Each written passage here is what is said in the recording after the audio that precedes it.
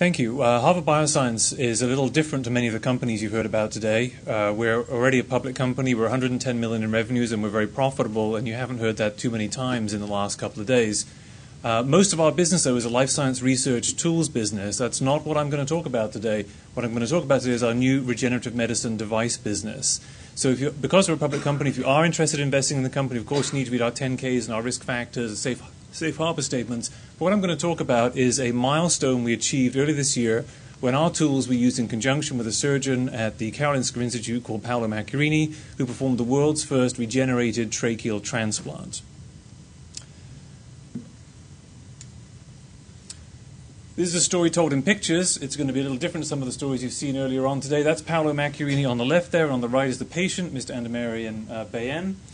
He was diagnosed with tracheal cancer. He was given 2 weeks to live at the time of the surgery. The cancer had already grown to almost the size of a tennis ball in his throat and was occluding his trachea. He was condemned to die, according to Paolo.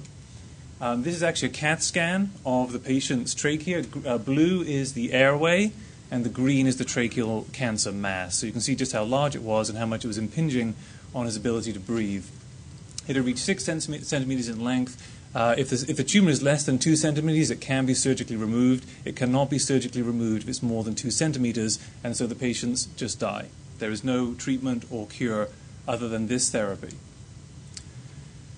The first thing after that CAT scan was made was a mold was made of both the bronchus, the two bronchi, and the trachea. You can see it there upside down. This is in the Karolinska facility.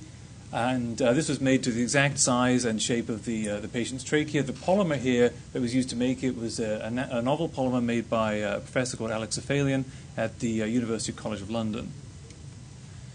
This is our bioreactor, or one piece of the bioreactor that we made. You can see the stem cells is simply a bone marrow aspirate.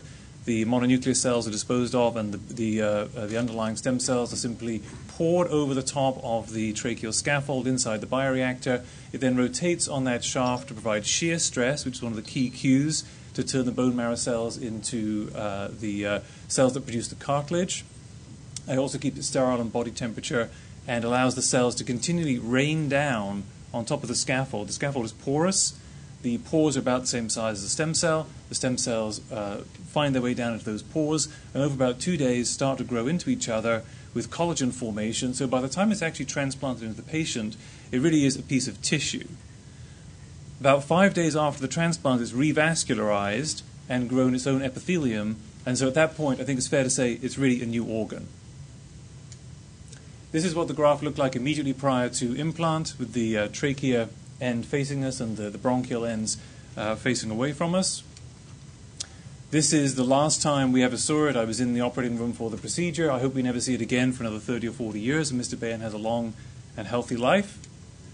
This is Paolo after the surgery. The beauty of this surgery is it does not rely on a donor organ, so there's no need to wait for someone to donate the organ. And you can have it immediately. There's no need to wait for the patient. In a situation like tracheal cancer, it's often diagnosed very late. The patients often only have a few weeks to live before at the time of diagnosis, so timing is essential in this indication. The thing that Paolo does not say is there's no immune response either. Because it's using the bone marrow from the patient and the scaffold is inert, there's no immune response from the patient, so there's no immunosuppressive drugs required. And a quote from the patient shortly after the surgery: the difference between living and non-living.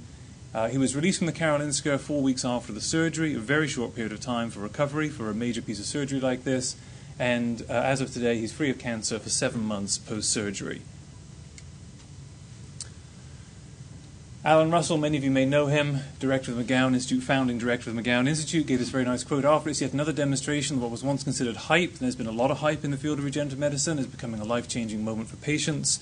Of course, he was not involved in the surgery. I wholeheartedly agree with his conclusions. This work has been published in The Lancet, one of the world's top medical journals, in November, at almost exactly the same time as that paper was published. The second patient was treated. That was November 17th.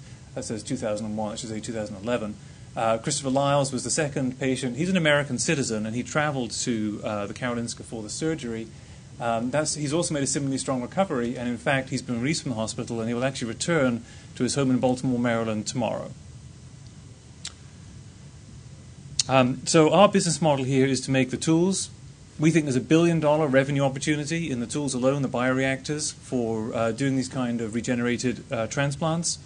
And with $1 billion revenue opportunity, we view this as a blockbuster revenue potential. But unlike a stem cell therapy, it does not require anything like the amount of capital investment and has nowhere near the amount of risk that you have in a stem cell therapy. So we think this is a great way to add value to our stockholders and, of course, to patients as well. I'm happy to take a couple of questions or turn it over to the whole panel discussion if you prefer, Jeff. Thank you. Any questions for David before we open up questions to the panel?